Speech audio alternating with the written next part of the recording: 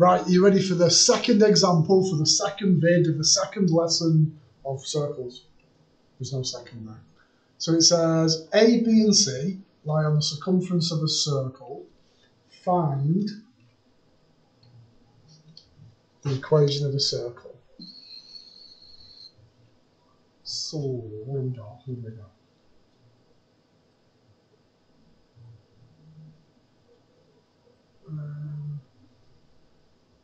So C is minus 15, 1.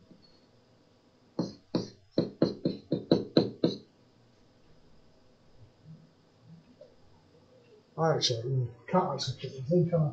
I'll just make a botch it and Leggett approximation on where it'll be. Because if you think about the one's going to be the lower one. So let's just go with A minus 390.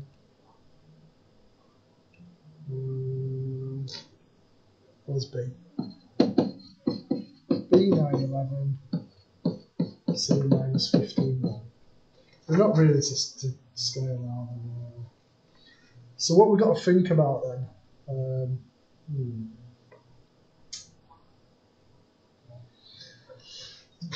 It's actually kind of GCSE this in a mad way. The perpendicular bisectional chord goes from the centre. So if actually this used to be a GCSE higher tier, believe it or not. So if I have a perpendicular bisector, it should go through the centre. So if I do another perpendicular bisector,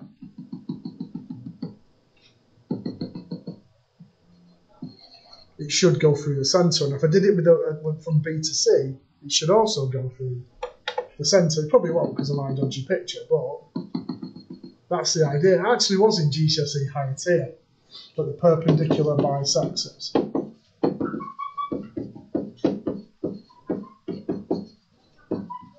Go through the origin. Right, go through the centre. There. You might have actually done it at school, who knows. Right then. So let's have a go at this. So my midpoint for AB, so let's look at AB. So I want the midpoint and then I want the gradient to flip it. So AB midpoint will be average of x's, so that's minus 3 plus 9 over 2 is 3. 19 plus 11 is 30 over 2 is 15. The gradient of AB, so changing y over changing x, so 11 minus 19, 9 minus 3, that's going to give me minus 2/3. The underneath here actually.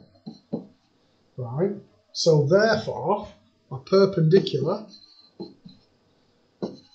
will be 3 over 2. Right, so I'm going to use, and you're keeping up, I feel like I'm rushing here. The midpoint of the perpendicular, I've got the gradient from A to B, I've changed it into the perpendicular, so now I'm going that way, and I'm going to get its equation. So I'm going to use m equals 3 over 2 and 3, 15. So I've got y minus 15 is 3 over 2, x minus 3. Now it's actually easier if I'm going to solve, so I'm going to do this, actually I'm do similar here now. So if I do, let's do B to C now. So B to C midpoint comes out as minus 3, 6. B to C gradient comes out as 5 over 12 if you work it out. So 1 take 11 over minus 15 take 9. So my perpendicular is minus 12 over 5. So I'm going to use m is minus 12 over 5 and the coordinate minus 3, 6. So that'll be y minus 6 is minus 12 over 5 x plus 3. Right, so to solve these simultaneously, it's better to have it x is y equals a number. So I've got, if I take the 2 up, I've got 2y minus 30 is 3x minus 9. So I've got, if I take the x's over, take the y's over, I've got 3x minus 2y, take the 9 over, is minus 21. So just put the minus 21 on the other side. Even though it looks like I've kind of done a higgledy-piggledy move around, I've got 3x minus 2y and I've taken over the 9.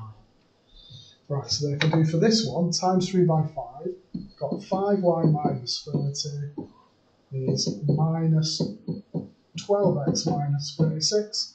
So I have the x's. So move the x that way, move the 30 that way. That's a bit easier, isn't it?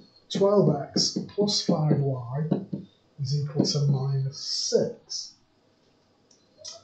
Whew. If I solve them simultaneously, I get minus 3, 6. So that there is the centre of my circle.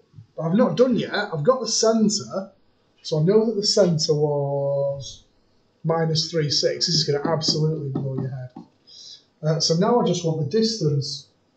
So I can do the distance from the centre to any of the points I'm going to choose. So I'll get the distance.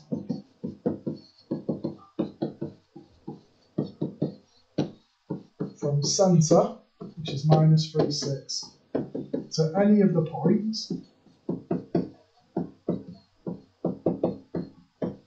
You have a go, whether you use A, B or C, and see if you get the distance to be 13 again.